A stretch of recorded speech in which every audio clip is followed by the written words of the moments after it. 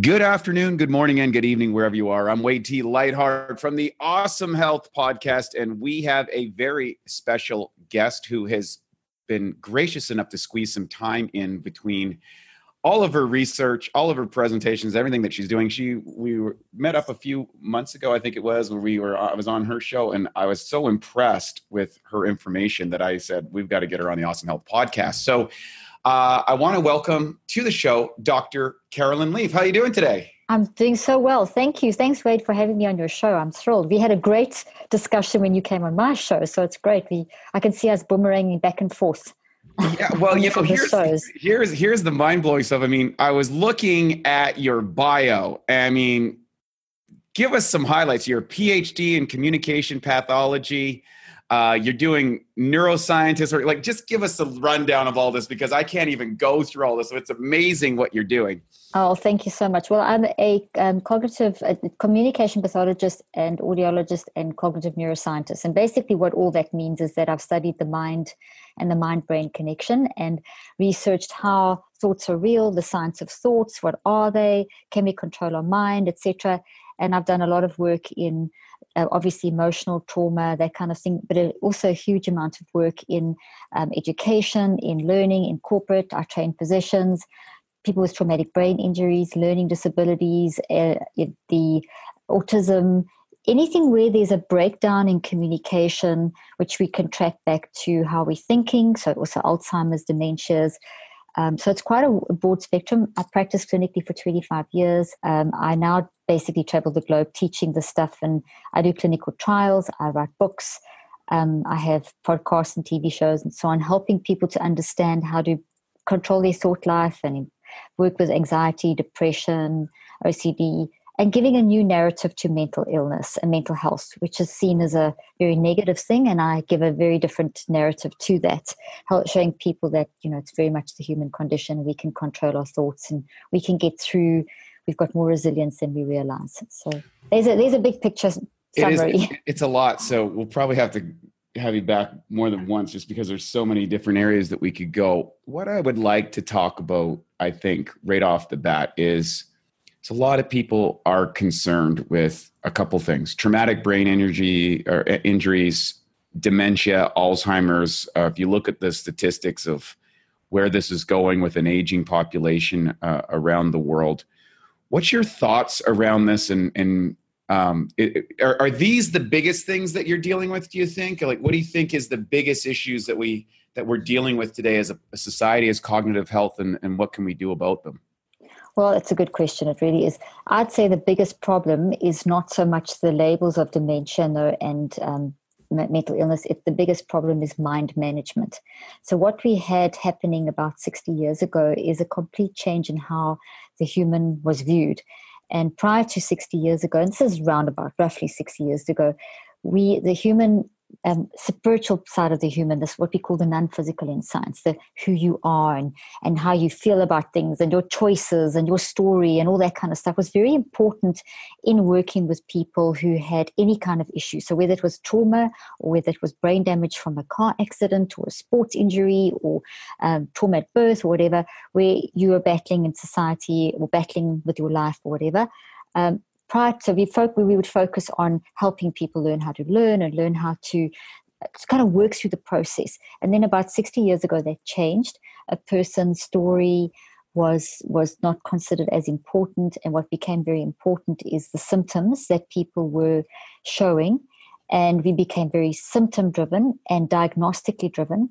And things that fell in the camp of therapy, learning therapy, like any of the dementias, any of the traumatic brain injuries, any of the things like chronic traumatic encephalopathy, which is brain damage from repeated head injuries, like in sports and so on, any learning disabilities, any dementias, those were all considered to be things you could treat therapeutically. I mean, I say therapeutically, not with medication, but with intervention, where you sit and help a person build their brain, get their mind under control. And people that were battling with trauma, they were helped. It was a different category, but they were also helped therapeutically, intervention, one-on-one, personal, groups, etc. Then that shift changed in around 60 years ago, and humans were then seen as biological automatons or robots. And the physical became very important. It became dominant. And it was all about, your symptoms and neurobiological matching of your symptoms to the neurobiology of your brain and your genetics, and everything became a big hunt to try and find the underlying genetic cause or neurobiological correlate of mental illness. And everything was then lumped under this big umbrella of mental illness when it's not actually what it should be called. And so anyone who was battling was lumped under mental illness, and it was all about diagnose from symptoms, forget the story, and give medicine. And therapy became a sort of adjunct or ignored or whatever. And as time has progressed, medications have become dominant. And when I talk about medications, Wade, I'm talking about psychotropics. Specifically, I'm not anti-medicine for your heart or diabetes. Very important, thank goodness for the advances. I'm talking about drugs and psychotropic drugs, which are actually not classified as medications. They're classified as anesthetics. And so they are classified as a drug that will numb the brain. And so when they were used, and they were discovered by accident in the early 50s, and they saw that it had a very calming effect on people that were kind of going crazy from whatever trauma or just having psychotic breaks from life or whatever. And they used, the chlorpromazine was one of the first to be identified. And they saw if you give a certain dose, the person was still awake, but they were calm. And that gave birth to the whole medication movement of, we can actually medicate mental illness. So mental illness can be classified under the same category as heart disease or diabetes or something like that. And that was about 60 years ago. But by the mid-80s, we had Prozac being released, and then it just didn't stop. And to this point, where we now face in our current generation a massive problem where no longer are we in a community forming deep, meaningful relationships, being allowed to feel, being allowed to be sad or be depressed or be anxious. As soon as you feel sad or depressed or anxious, it becomes a symptom checklist, a diagnosis, a label, and medication. And on top of that, we have the self-help industry, which is saying you've got to be happy all the time. So if you're sad, there's something wrong with you. And, get those positive affirmations. And if they don't work, it's you. So everything's become about the individual, what's between their head, and the story of the individual, the context, their relationship in community, in society, that's breaking down. So we see an increase in suicides. We see an increase in shooting. We see an increase in crazy stuff in countries that have adopted this philosophy, this very individualized, it's in your head, you a biological automaton, it's controlled by your brain, it's genetic, it's this. Not that they've ever discovered that, it's all just been theory, and a lot of billions of dollars and euros that have been thrown at it, but they still haven't found the underlying correlates, and they never will because there aren't. So that's what I say is the biggest thing. So things like dementia, Alzheimer's, those aren't natural things that happen in the brain.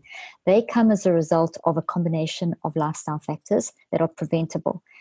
And most severe mind issues are that very often are linked with diseases like your autoimmune functions and heart disease, and those are the big ones, cancers and so on, have a lot of origin in mind.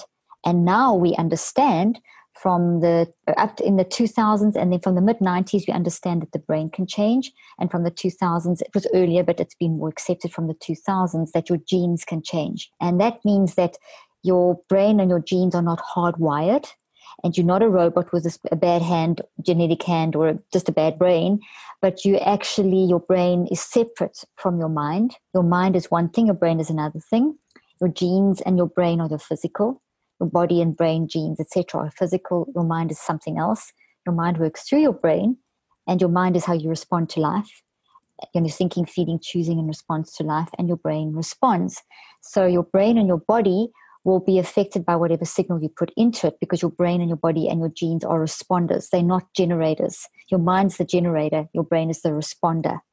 And in that sense, if you are experiencing trauma or abuse, or you've got a toxic habit that you haven't got under control, or you're just never dealing with your stuff, like current society says, you can't feel sad, just numb it. So if you don't process stuff, you're actually causing brain damage, because your brain's not designed to just store toxicity and numb it with a medication. You're supposed to get it out, process it, get through it, embrace, reconceptualize. So that shift that has occurred has created a mind management problem, which is we're seeing now manifesting in preventable lifestyle diseases. We're seeing that the origin of disease is mind.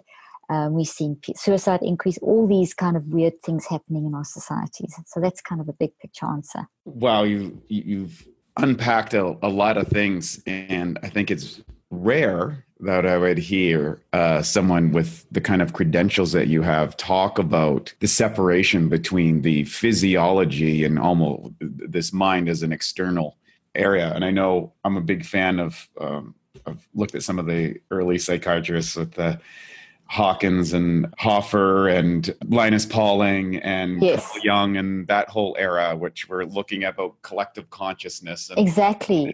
Treating both on a nutrition wise and then also on a spiritual side. And these were attacked quite viciously in the 70s, which was kind of the proliferation of the pharmaceutical industry. You said a couple really profound things in there. Can you explain for our listeners how you've come to the conclusion that there is a separation between your brain and your mind? I think it's something that we kind of know intuitively. It's an observational thing because I say my thoughts or my body or my physiology. Well, who is me saying this is mine? It's always been my question. Exactly. Right? Yeah. How have you come to that conclusion with your background and your studies and all the work that you're doing? Well, it's a very ancient concept, and if you look at the history of medicine and this and the philosophy of medicine and the philosophy of science and the history of science, and you track back a few thousand years literally up to 350 years ago, it wasn't even questioned. We all know about Descartes and the separation of mind and brain, and then obviously in the 20th century, late 19th century, 20th century, you see people that have done a lot of research showing this, and especially in quantum physics, you will see that the mind and the brain are there's one of the best ways to explain it is it's called interactive dualism, which is they interact. You can't have the one without the other. So it's not like you've got you are you and you have your brain, and your brain is very much attuned to how your mind functions, and your mind is this more quantum part of you. It's this sort of more it's unique to you, but it's also how we connect. It's our non-physical nature, and it's 99% of who we are. So a lot of my early work was in trying to understand this non-conscious, subconscious, conscious, and then the physical action. So you find that there's a huge body of research, metaphysical and very hardcore scientists that have won Nobel Prizes, showing that as you think, there is a physical response inside the brain. And if you take a brain out of someone's head, it's not going to do anything. So the philosophy that dominates now, that started about 350 years ago, but really peaked 60 years ago and is very dominant now, is that your brain fires, your brain produces your mind as an artifact. And it's like a mistake, which means you're a pre-programmed robot. You have no free will. And that goes so counter to our natural instinct, as you say, my thoughts, and this is how I feel, and this is my perspective. And so we automatically know about our uniqueness and our ability to choose. So it's very instinctive. But the focus on the physical has taken away that emphasis on the person's story and the spiritual. So my research has been, as I said, tracked the history of science, but then also into quantum physics, into neuroscience, into psychoneuroimmunology. And those fields, epigenetics, those fields confirm without a doubt that it is an interactive separation. So your mind, how I define mind, is the way you think, the way you feel, and the way you choose. Those three things go together. So you're a thinking being. You're always thinking, 24/7. And your thinking is unique to you. And thinking always goes with feeling. So 40 times a second on a subconscious level, you are thinking. As you think, you feel. As you feel, you choose. Consciously, you experience that every 10 seconds. On a non-conscious level, it's happening at 400 billion actions per second. So there's this very dynamic interaction that's occurring, and it basically, that when you think, feel, and choose, you build a memory. A memory is a thought. And when I say build, as you think and feel and choose, you generate energy through the brain. And we see this with EEGs. I'm doing current clinical research. We're using QEEGs, and very soon you'll see our visual images once the results are coming through. But you can see from brain technology that when a person is thinking, and they're always thinking, but when you link them up to the equipment, you'll see a response in the brain. So you'll see a response how people are getting, show them like a scary picture, or you tell them to think of a sad thing or a happy thing. You see the activity, the response in the brain. What is that response? It's quantum. You see this energy going throughout the brain. You see quantum is difficult to see, but you see a fire in the brain. You see electromagnetic, you see quantum, and you also see genetic activity in response. So genes can't switch themselves on. Genes have to be switched on. And what we see is that your genes are switched on by your mind. So you're thinking, feeling, choosing, you, Wade, me, Caroline, the people listening. We are in life and we're getting all these signals, the texts, the emails, the work, the conversations, the things that happen and all that. That is all the signals coming at us. And we receive those signals. We think, feel, and choose with our mind. That's our mind in action. And that moves through our brain. So we use our brain, and because that's where we cause that the action causes all these signals, and it switches the genes on. And when genes are switched on and off, they make things. They make amino acids, which group to form proteins. And I mean, this, so I'm just making it super simple. And you grow little quantum neurobiological computers that vibrate, and they hold the information. So we're building a thought. Thoughts have got structure. You build them into your brain, and then you're using your brain and your body to express yourself. So there's this mind that moves through the brain, causes action, and then we see a physical change. And we can see this from the brain technology. We can see this from the research. Brain technology confirms without a doubt that when someone is thinking, there is a response. And that response creates physical change. And then that's a thought. So thoughts are real things. They occupy mental real estate in your brain and on a non-physical level. So every thought you build has got two, is built double, one on a non-physical, one in a physical. So you're building matter out of your mind. So that whole mind over matter thing, it really is real, and that was always accepted. But it's only since we've had this very physical focus, that with the scientific method from Newton 350 years ago, and then the move now towards the kind of science that's practiced where everything's very numerically based, you're a number, very statistical. And that's very important. I mean, we do statistics in our research, but it's only one side of the coin. So we're looking at one side of the coin. We've got to look at the other side. So that's what's missing in one approach to science. So I come from the other approach. Right. So I think to summarize that, you would saying what typically we've been focused on is the effect, not necessarily the cause of tracking. Exactly. Right. You're looking very perfect. You're looking at the effect, and they're saying the effect is the cause. And it's interesting because researchers that say that they will take a patient or a subject and they'll put them into an environment and they'll ask them to speak about their trauma, and they'll see what's going on in the brain, and they'll say, you see, your brain caused this. But you've been traumatized. So there's a lot of illogic when you actually read the science. There's no logic because the person's talking about the trauma. That's what they've experienced. And that's trauma. The brain's not designed for trauma. So it will cause a change in the brain. So you can't say the brain caused the trauma because another person caused the trauma, not your brain.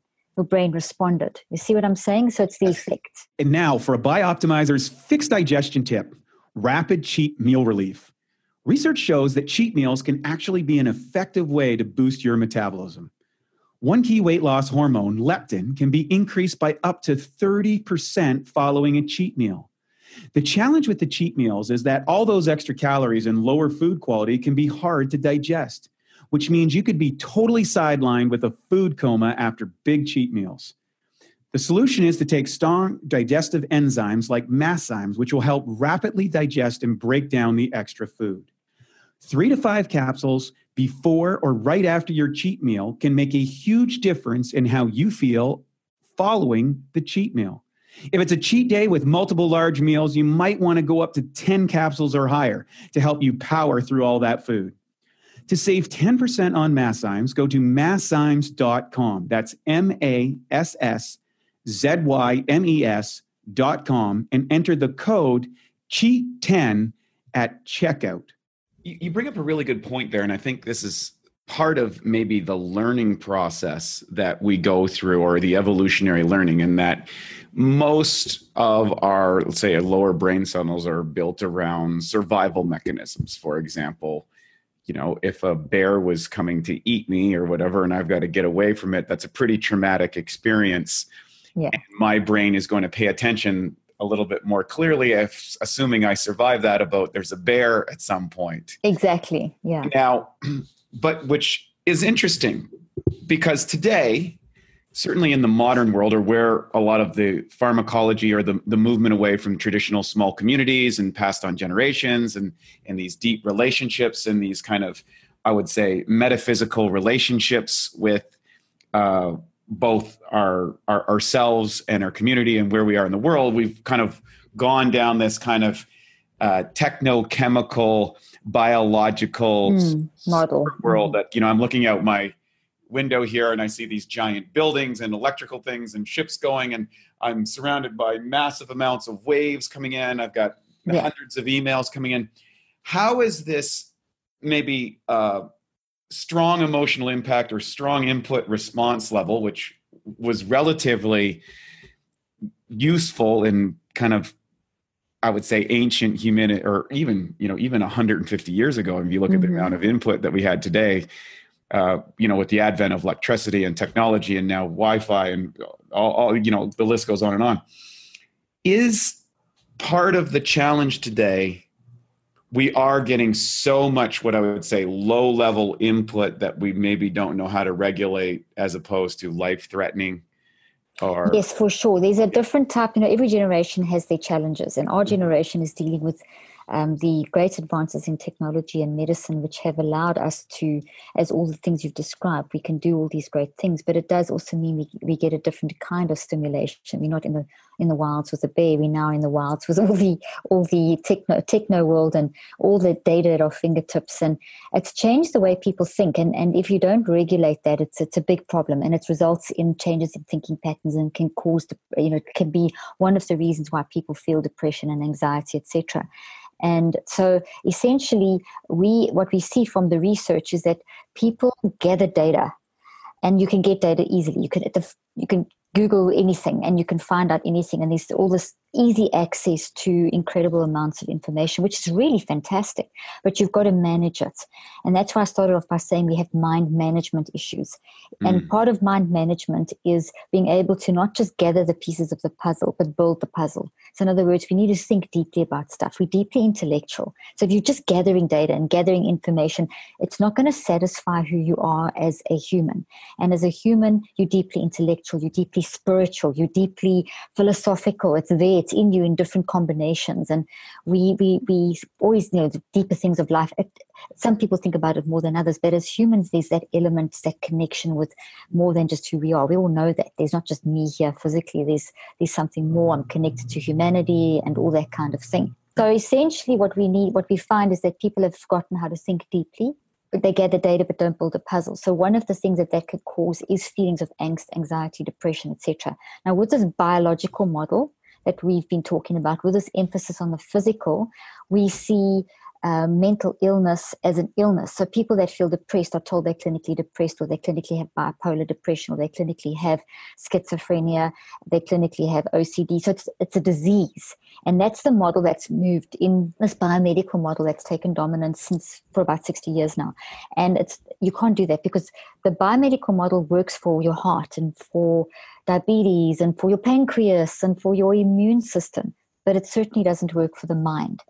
So when someone has depression, we have to look at the fact that is a symptom, a construct, a big thing of something else that's going on. And that something else that's going on could be information overload, feeling burnt out from the pressure of not actually taking time during your day to just switch off and daydream. You should be taking a few seconds every hour. You should take at least 15 minutes during the day where you just close your eyes, switch off and daydream. I talk about that in my book, Think, Learn, Succeed. People don't do that. You should be building your brain every day. So you should be taking something you're interested in, spending at least an hour building your brain, and you build your brain with your mind. And that means don't just gather the data, but choose one of those articles, take the book, read it, think about it, understand it, and build effective memory. So building your brain is essential for mental health, and that's part of how we can counter this technological overload. If you don't build your brain every day, you'll have feelings of anxiety and feelings of depression, because your brain is not coping. If you don't rest regularly, these little few seconds every hour, 15 minutes a day, you're going to have a problem. And if you don't detox your brain, when I say build your brain, detox your brain, take thinker moments, those are all mind actions. So we think, feel, and choose to rest our brain every hour. We think, feel, and choose to detox our brain every day for 7 to 16 minutes, which is what the ideal recommended time is. We think, feel, and choose to stop all this data, take an hour in the day to actually read something, to understand it, to learn it, to build your brain. Those are basic skills that have been thrown out the window. And people are just like overloaded, and those are such simple, and that's what I teach in all my tools and all my basic things, is to teach people some real basics again on how to manage in this day and age, because we can manage. Humans evolve, so we can evolve, but we need to learn how to manage this evolving process that we're in this evolving life. Wow, I just want to listen to you forever. Let's talk about that specific piece, because we don't really have time to go into all these other things, but mind management system. Yes. Someone's like, yes, I feel anxious. I don't know how to keep up with life. I feel like I never get time alone. I'm overwhelmed all the time. I feel anxious. The phone's on, the TV's on, the Facebook's on, the social media. How do I take these things? How do I manage my mind? Tell us, doctor, how do we manage our mind? In the world are we in today? I know, and it's so good that you're asking that, because and it's a constant, deliberate, intentional choice. And it's something, even me knowing this stuff, I have to make sure that I do this. And so I've built routines into my day based on my clinical research, my years of clinical practice. I still do clinical trials. I'm still doing, if people want to see, they can go to drleafresearch.com and they can find out more.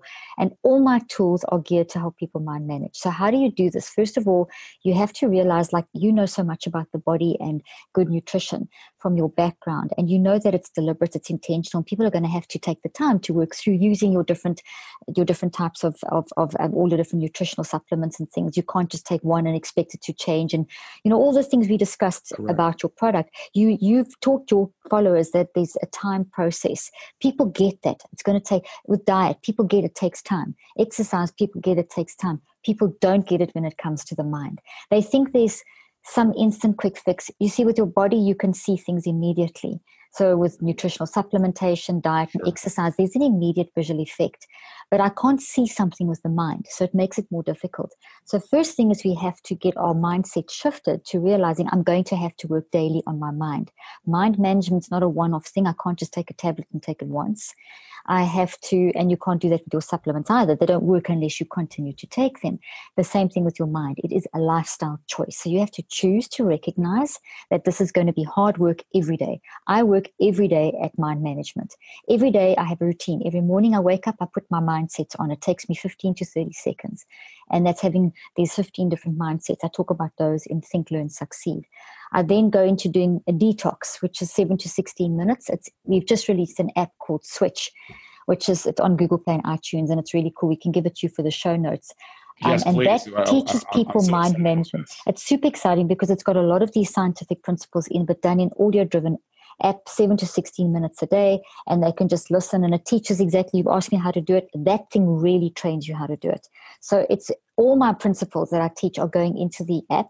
At the moment, we have the first build has the detox program.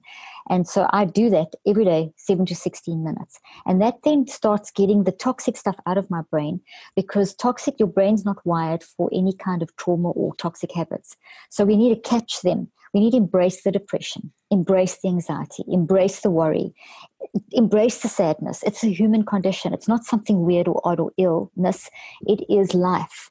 We talked, it's illness, suppress it. We need to embrace it. We need to process it. and we need to reconceptualize it. And that's what I do in my detox program. If you don't, your brain keeps toxic substances, and you know yourself what a toxic substance will do in your body. Well, that toxic food in your body has the same kind of effect in your brain and your body as a toxic thought. Toxic thoughts are as real as toxic food. Yes. And as toxic substances. They're physical and they damage. Maybe even more so, because they lead you to take actions or courses or your biology to respond in a way that's very negative. Exactly. So it is more, because mind is 99%. So if your mind's not right, the supplementation that you use that you sell, the Bioptimizers, they won't work as well unless your mind is right. If you want those Bioptimizers to work, you have to get your mind right, or you lose 80% of the effect. And people don't realize that. So you have to detox. You have to and then you have to. And it's a constant. Brain. This is constant because we're in a world where we're stimulated by all these negative things, and like goes to like. So if I'm stuck in this pattern of thinking, I just keep bringing on more negative. If I'm and you have to learn to self-regulate. It's not going to happen overnight. It's going to take a 63-day process to get you into a self-regulated process. Once you're self-regulating, then it's just an ongoing process, because we're all going to make wrong choices. We're all going to experience traumas. It's like this is life. This is the human condition. We can't control the events and circumstances. But if you are proactive, which is what I teach, is that if you're proactive daily, get the right mindset, expect good things, not just bad things. And if bad things do come, expect to learn from them. Come out of them. Don't be thrown about them. Yeah, there's all kinds of ways they're learning. So it's just shifting how someone's going to hurt you today. Someone's going to make you mad today. You're going to have to forgive them. So just get a forgiveness mindset on. These are very simple things that people don't do, but they're transformative. But it's a daily process. And that's pretty much how you manage your mind. And once you get in, detox takes you, the mindset takes honestly 20 seconds to a minute to get your mind in the right direction. 15 minutes for detoxing. And somewhere during the day, an hour a day to build your brain. You, instead of getting on Facebook for 2 hours or whatever, go and read an interesting article and study it and build your brain. And I teach you how to do that in the app and in my books as well. We can send you the links of the books.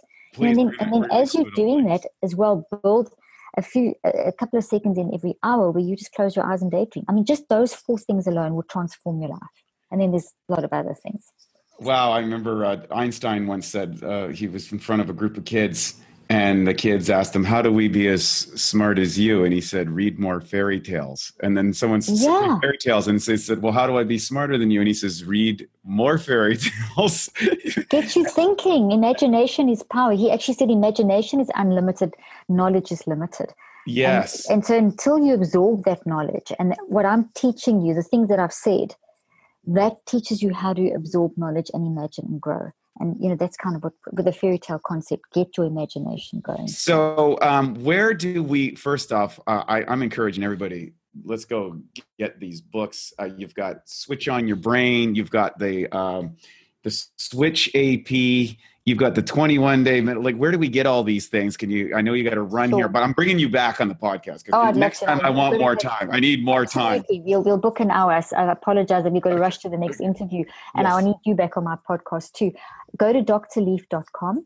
Yes. And so drleaf.com, and there you'll see on the store all our different books. I have what I call the Mind Toolbox. There's 17 different books, and there's videos and DVDs and online programs. What's the best one for people to start? Well, I would start with Think, Learn, Succeed, because it's got how to build your brain.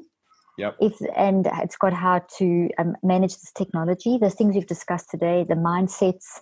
There's a great profile in there to help you understand how you uniquely think, feel, and choose. So it's a great start point. And then the Switch app is then totally practical, helping you detox. So those are 2 great starting points.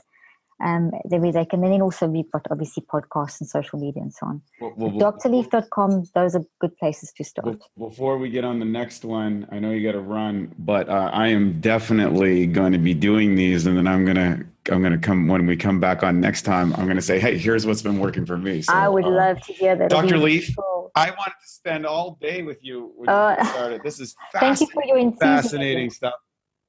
Thanks for being on the Awesome Health Podcast. Really appreciate it. Folks, check this information out. This is groundbreaking. This is something that's coming from someone who has a background, who is maybe sharing with you something that you might not have heard in our drug-dominant, symptom-dominant, victim-dominant society, What a breath of fresh air. Dr. Leaf, thanks for joining us today on the Awesome Health Podcast. Please check out the links and we'll have you back really soon. Thank you so much. I really enjoyed it. Thank you. You bet. Take care. Thank you. At Bioptimizers, our mission is to fix digestion. And a cornerstone of digestion is gut flora. P3OM is our patented probiotic formula. In fact, we call it the Navy SEALs of probiotics. You see, strong proteolytic or protein digesting activity is paramount to having a healthy gut flora. And of course, P3OM provides that. The good news is, unlike weaker probiotics, P3OM survives the digestion process. What it does is it basically multiplies the good guys while protecting you against pathogens, or what some people call the bad guys. P3OM really helps to rebuild your digestion. And what that allows you to do is to maximize nutrient uptake, energy, and metabolism. To find out more of how P3OM can help you, go to www.bioptimizers.com. Thank you for listening to the Bioptimizers Awesome Health Podcast. You can find more information at bioptimizers.com.